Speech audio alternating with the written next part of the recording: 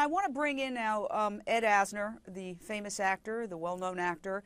Thank you for joining us, Ed, if I may call you that. Just want to get your thoughts on this really sad story that we are all shocked to have to report tonight. Yeah, I am very distressed that he was that unhappy, and it's also quite clear that when we do these things, we are very alone, and I am sorry, terribly sorry that he was so alone.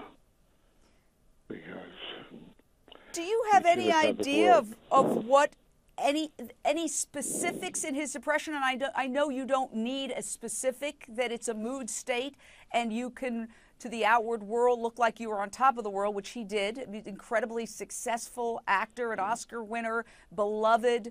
But yet, do you have any inkling as to what the depression was related to, if anything specific? No, of course, it is a mindset that I guess the best psychiatrists can't clear through. And I'm sure he had a lot of help during his years of life. You reach a point where we regard ourselves as a loser, and we can not pull ourselves up out of that sump, that pit. And suicide is the means of liberation.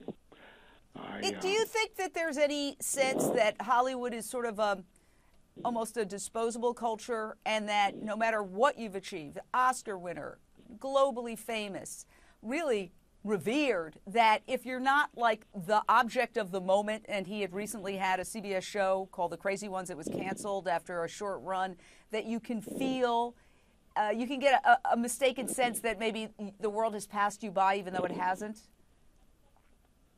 I suppose so. I think the cancellation of the show might have been a final blow to whatever was torturing him and depressing him. But the conditions were there, and if not now, then sometime later. And one could always surmise that no matter how giddy he may have made us feel with his humor, that he was not a happy man. He was a Pagliacci. He was a what? A Pagliacci. A clown who was unhappy.